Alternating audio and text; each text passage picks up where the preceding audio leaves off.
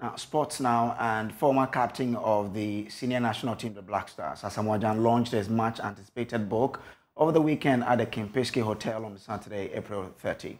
Titled Legendary, the book chronicles the life and career of Africa's leading goal scorer at the FIFA World Cup. Gyan hopes his story inspires the next generation of footballers. I must confess that I didn't expect this level of appreciation when this idea was sold to me.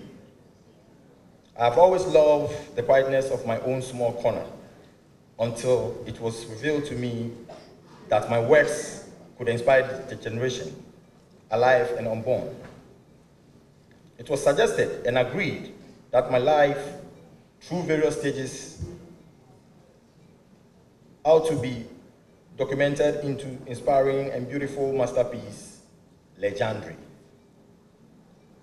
But I'm overwhelmed by the love shown.